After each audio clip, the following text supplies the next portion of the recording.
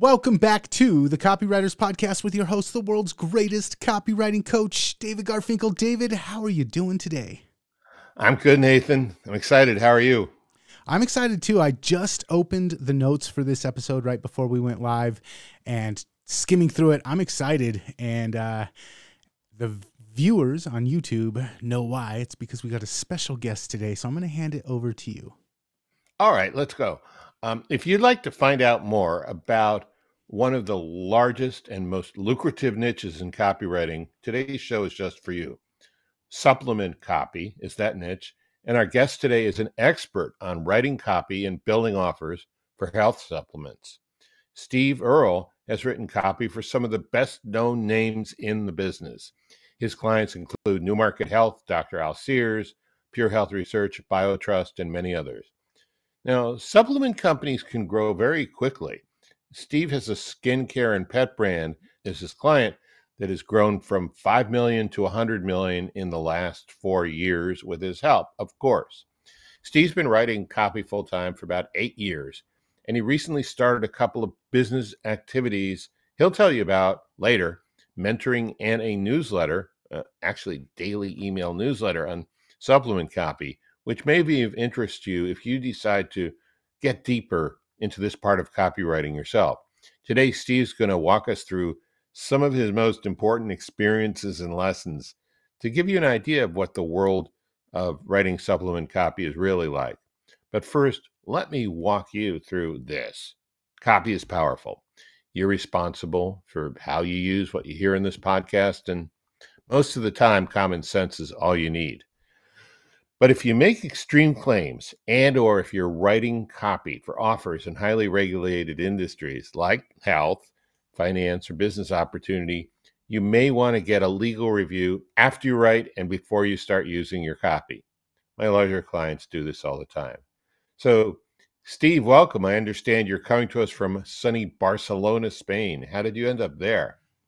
Hey, David. Yeah, glad to be here. I ended up here largely because of copy. Before I get into copywriting, way back, I went through a rough time, kind of a crisis time in life, and everyone in my life told me if anyone needs a vacation, it's me.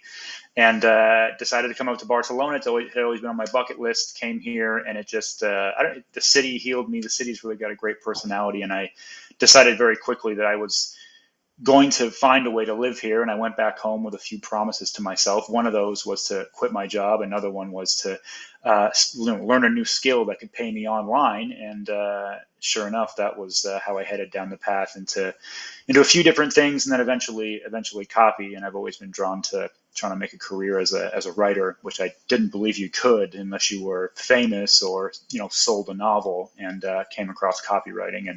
And sure enough, I was just sucked right in from, those old classic sales letters to books to, working with mentors and then writing my own copy. It just kind of snowballed after that. And as soon as I had enough, I wouldn't say I had enough money in the bank. As soon as I had something in the bank and a couple of clients, I hopped on a plane and came out here, and I've been here ever since.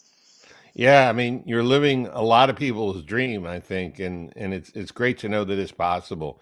So, Mhm. today you offered to walk us through 3 of your most important experiences and lessons, to give us an idea of what the world of writing supplement copy is like. Stoked for that? That sound good? Yeah, yeah, sounds great. Okay, I think the first one, you sent in some copy, maybe it was a VSL or a sales letter, I'm not sure, and it came back after a few weeks, and why don't you take it from there? Yeah, no, it was one of my first big boy jobs with one of the 800-pound gorillas of supplement and financial copywriting.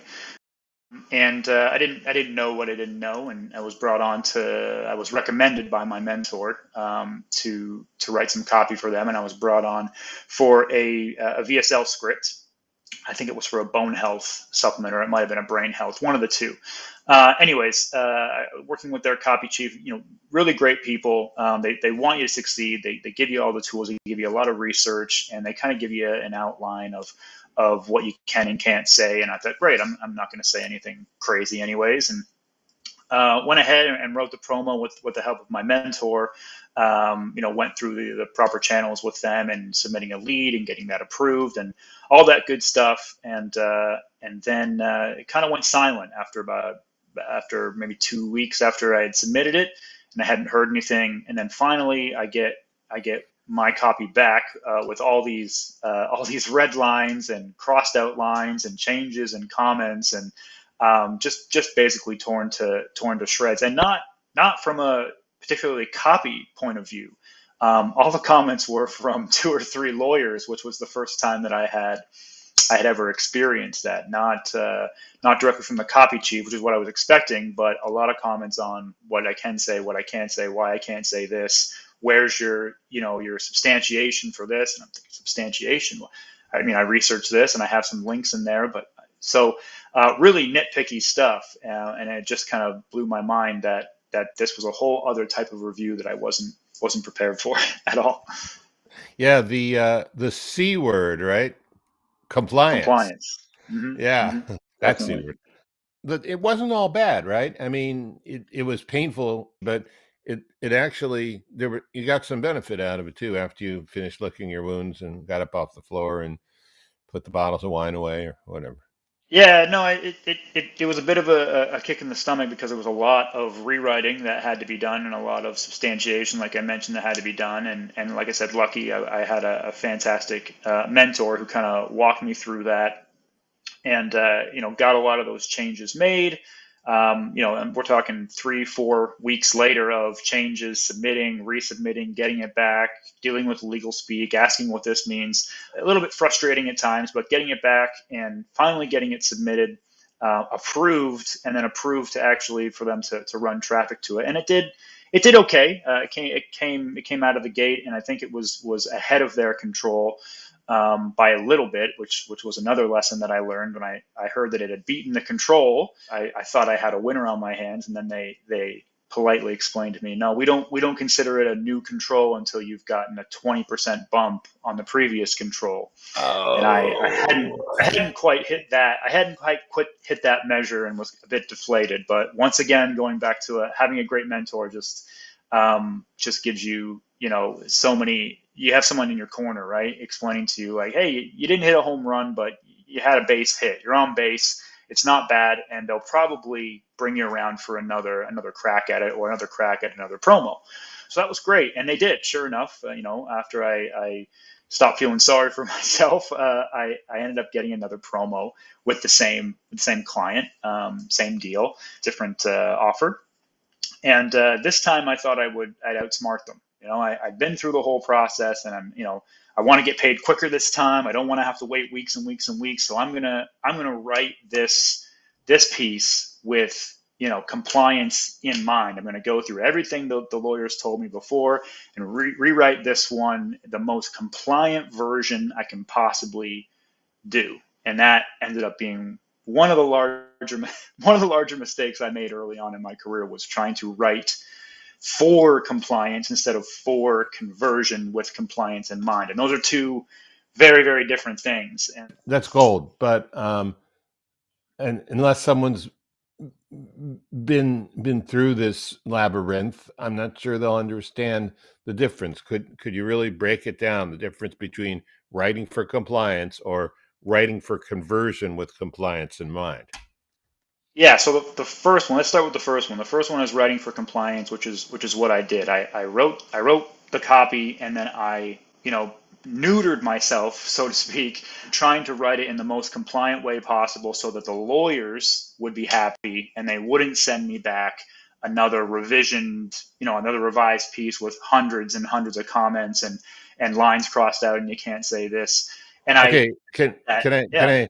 So you were trying to be perfect. You were trying to avoid all conflict, as opposed to what? What you learned as later. opposed to as opposed to writing for conversion, writing for the customer, writing to their their big promise, their benefit, their problem, to get them to actually buy the product that's going to solve their problem, which is my job, what I'd been hired for as a copywriter. I instead tried to, finagle it so that I wouldn't get any hot water, so to speak, with the legal team, and get the copy approved right out of the gate, so I can get that nice final paycheck as quickly as possible. Because when you're a new copywriter starting out, you're trying to pay the bills. Mhm. So that was a mistake because I submitted what I thought was a really, really compliant version. And that's when I learned a new lesson, because sure enough, 2 weeks later, it came back with red lines again, with all kinds of cross out and changes. And that's when, once again, my fantastic mentor gave me another piece of advice. He said, your job as a copywriter is like I said, to write for conversion and write for the sale, and that's what you've been hired for.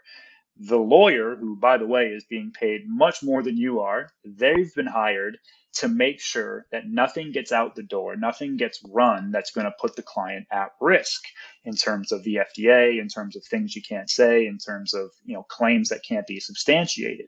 So if you submit a piece of copy that is completely neutered in terms of what you might think legal's going to say yes or no to, the it's not like the lawyers are going to come back and just say nothing. They got to earn their keep as well. They have to at least appear like they've been doing their job. So if you send them watered down copy, they're going to dump a whole bunch of more water on it and water it down further. And it's just going to take you further away from that conversion, which is your goal. And that's when I kind of figured out that I should be writing for conversion with compliance in mind, which is what I try and teach a lot of new copywriters in the supplement world to do. Write to the best of your ability, write for that conversion, even if you know the copy you're currently writing is probably a little bit across the line. You can always scale that back later. You're trying to write the best possible headline, hook, lead, close that you can, and then go back knowing what you know about compliance, make your revisions, and submit it even if you know it's a little bit across the line. That was a great piece of advice I got. If you know it's a little bit across the line, the lawyers are going to smack it back anyways, and they're going to tell you where that line has to be. Let them do their job, because you've got to do your job. That's really good advice, and thank you for breaking that down. Appreciate that. So, a little bit across the line doesn't mean leaving out documentation or footnotes, or no, it No. means making the claims a little bolder, maybe being a little more absolute than you're actually allowed to in Hmm. what you say, things like that, right? Yeah, really, pushing the envelope, which is what marketers do. It's what we're hired to do, is to try and push that envelope within reason. We're not out there promising cures and life-changing results in 2 days. Not to say that isn't out there in the market. Unfortunately, it is, and that's just the world that we live in. Not everybody plays by the rules, but certainly the larger players in the market, the Agoras of the world, and those kind of clients, they've got a big target on their back, especially now, and they want to make sure things are compliant. And at the same time, they want to make sure that they're promising things to their customers that the product can deliver on. That's probably the most important thing, is you don't want to say something that the product can't deliver on, because if they buy it for that reason and it doesn't deliver on that, you end up with an unhappy customer who charges back or refunds it, or worse, never buys from you again. Okay, so um, I guess the entire economy kind of took a dip during the pandemic, but I'm seeing signs. Well, has nothing to do with supplements, but it might in an overall general trend sense. I read a story this morning on my phone that city where I'm in, San Francisco, is starting to come back because of AI. Billions of dollars and jobs are pouring into the city because of this huge expansion. Now, we could and we have had a lot of long argument about whether that's good or not, but nevertheless, Mhm. my point is not whether it's good or not. It's that the economy seems to be on an upswing. Inflation seems to be inching down. All kinds of things. What about the supplement market? What's going on with you know supplement companies, marketing of supplements, things like that? Well, I mean, what are you seeing big picture? I do want to talk about your two opportunities, but let's talk Sure. about the landscape of the marketplace first. I think it's that for me, even though I've been doing this for 10 years, which, to some people isn't that long of a time, and to others it's an eternity. I think it's never been a better time to get involved with supplement copy or to be in that business or to have offers in that business because since the pandemic, especially in the health and supplement market, there has been what I'm seeing as a paradigm shift since that happened. I mean, there were already trends before the pandemic of people, particularly millennials, but even the Gen Xers and the boomers taking their health into their hands a little bit more. But the pandemic really was that paradigm shift of two things. First, you've got to be responsible for your own health. I mean, I think a lot of people really woke up to, the people that were most at risk during that awful pandemic. I can't imagine why someone would think they're not supposed to be. Well, I can't imagine why. It's because of the way we're brought up. You go to the doctor, you listen to the doctor, you don't question the doctor, you comply with the doctor, then you get sick again and you repeat the Yeah, cycle, right? Michael. Yeah, yeah, But but, yeah. So but you're that's saying, the first thing. but the marketplace is changing, is what you're saying, and this creates a huge opportunity for alternative health, right? A huge opportunity for alternative health. People are looking at that a lot more about taking their health into their own hands. And then the second thing that also accelerates that, like gasoline on the fire, is I don't think there's ever been a lower level of trust in pharma. Not that there was before, but even more so now. Everything that went on during the pandemic, and we don't need to litigate that. There's plenty of that online still. Right. Whatever your opinions are on that stuff, it's pretty clear that there's a loss of trust in those institutions, doctors as well. Not that I would ever recommend anybody doesn't listen or have a good relationship with their doctor. They should, but there's low levels of trust there. There's low levels of trust with the government and pharma in particular, and I think that's Are pushing a are there lot of are a there lot of. lower levels? This is really huge in terms of marketing. Are there lower levels of trust with people's own doctors than there used to be? I'm seeing that anecdotally. I don't have any data to back that up. I see that anecdotally with my own parents, right? They're annoyed they're in Canada, so there's a lot of long wait times in Canada with the healthcare system. They get annoyed that they show up, they wait forever for their doctor, they talk to the doctor for 3 minutes, and they're out of the office with a prescription. I mean, that's Right. kind of always been the case over the last 20 years, but I just think that, the pandemic accelerated that, and it's driven more and more people to looking at natural alternatives with the understanding that maybe these aren't going to work as fast as some of the drugs, but they don't come with the same side effects, and it can kind of help me lead a healthier life. I'm seeing that a lot. I'm seeing a lot more interest in that. So I think it's a great time to be a supplement copywriter because a lot of these bigger companies have caught on to that trend, and they want to sell great products without making crazy claims. They want to be able to bring someone in the front door with more of a subdued claim that they can actually deliver on, and then convert that person on the back end through their other products in their catalog. I'm seeing a lot more of that sort of what people are calling, I guess, branded DR is kind of the hot buzz term, but it really just means treating your customers a lot better than just a cash machine. Yeah. I'm going to jump in real quick and say and this is anecdotal as well. I have two family members and a really good friend that are all working in the medical industry, two of them nurses and one of them a doctor.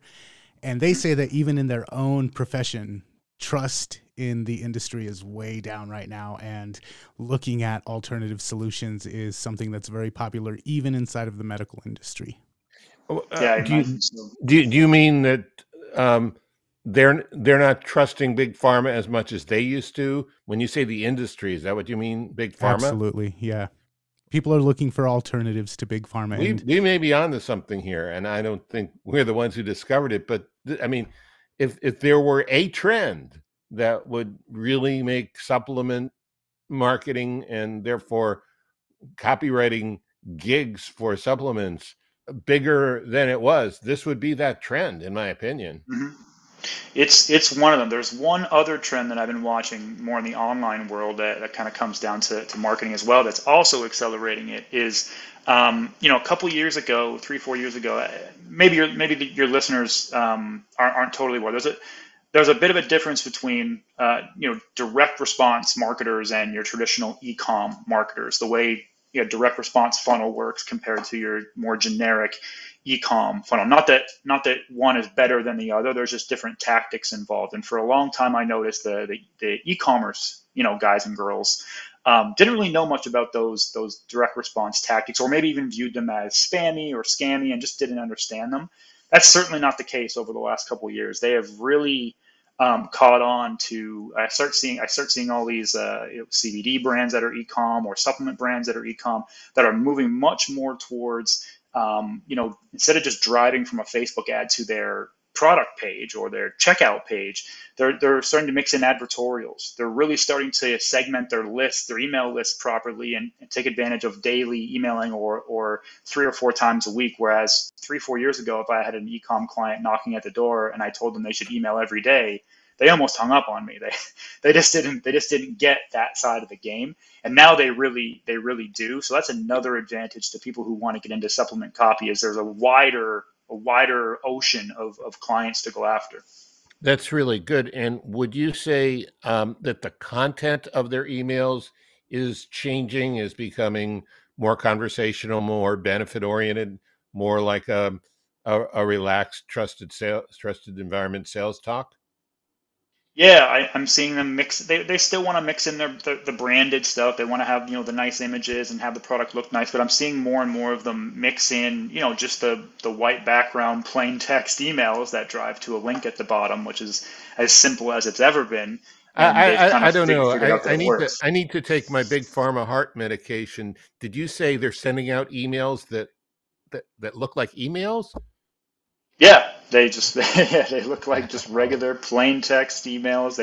I think a lot of I see a lot of chatter from some guys that guys and girls that are much younger, and been in this game less than I have, that have done some amazing things, and I see them share tactics of, like, plain emails convert better because it conveys one simple message. It pushes them towards one call to action, and it actually gets delivered better because there's not all these images, and it doesn't set off all the spam filters. Email copy, definitely there's a lot of guys and girls doing email copy, sort of in that direct response way, with a branding twist on it. Certainly advertorials, which was really kind of a direct response only thing for a while. I remember just a few years ago meeting marketers and saying the word advertorial. What's that? You mean an editorial? You mean an ad? They didn't really know what it was, and now more and more people, they know what an advertorial is, a listicle is. They've got really interesting interactive designs for them. So I think right now the time is ripe if you want to get into direct response supplement marketing. There's just another side. It doesn't have to be like the huge direct response mailers who generally look for heavy hitters and really experienced writers, and don't tend to hire a lot of juniors. Whereas some of these other brands are more than willing to take a chance on someone who's green but can learn their products and come in on maybe a smaller retainer and work their way up. I'm seeing a lot more of that, which is exciting. Well, good. So that's a perfect time to transition to talking about how you're helping people with this. You've got a couple of things that you do. You've got a newsletter, and I think occasionally you mentor people as well. Could you talk about that? Yeah, sure. No, I recently kind of kicked off a little bit of a newsletter, just noticing people are responding well to some of the content I put out there, and one of the reasons why I launched the newsletter goes back to what we were talking about with supplement companies who maybe don't play by the rules in terms of compliance, and it's something that's been on my mind for a couple of years now, where it sounds like a big crazy goal, but I really do want to play a part in changing the industry that I work in. Unfortunately, there's a side of the market that they don't want to sell great products, and they want to make crazy claims and really just make as much money as they can. And I'm all for capitalism and people making money, but I also want to see people get the help they need and good products get sold.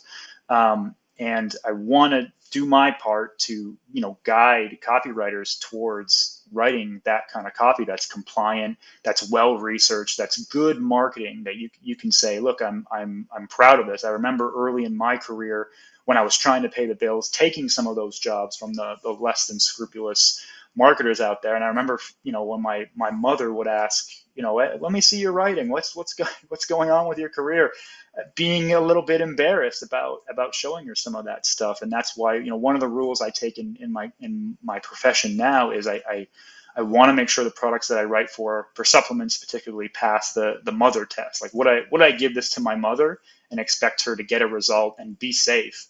If it does, then that's something that I'm interested in writing for and doing the best marketing possible. So I really would like to start mentoring individuals, and I already do. I already have a couple of cubs that I mentor and help find clients, help really learn the craft, which is the big thing that gets forgotten so much online. Online, you see that sexy headline of here's how you can make $10,000 a month without any experience. Sure enough, a copywriter wrote that because they know that's the desire of the market.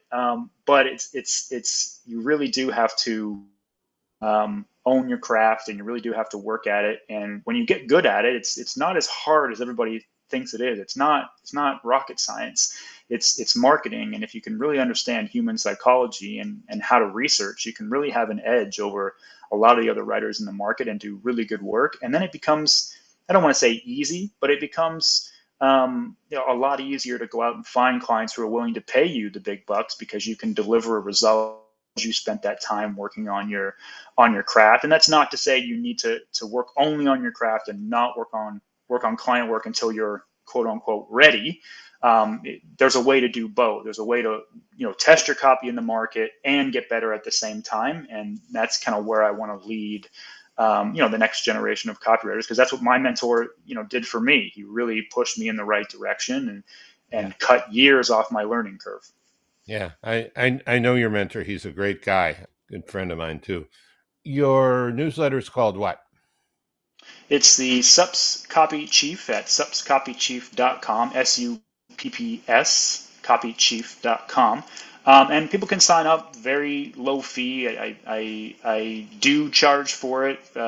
Another lesson I learned from my mentor was when you tend to pay for things, you tend to follow that advice a lot more. And at the same time, it's a motivator for me because I have people that are paying for a service, which is a small fee for my newsletter.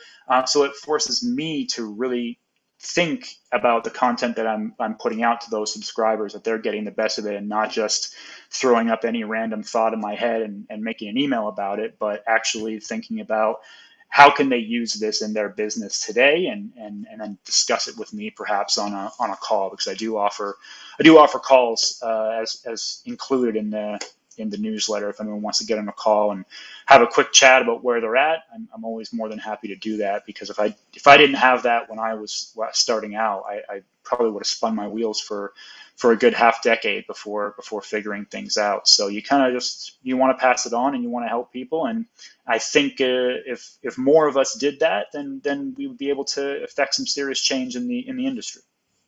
I hope so. I mean, the one thing I'm thinking about is, yes, one person can make a difference and you can be that person, but sociopath's gonna sociopath. That's just what they Very do. True.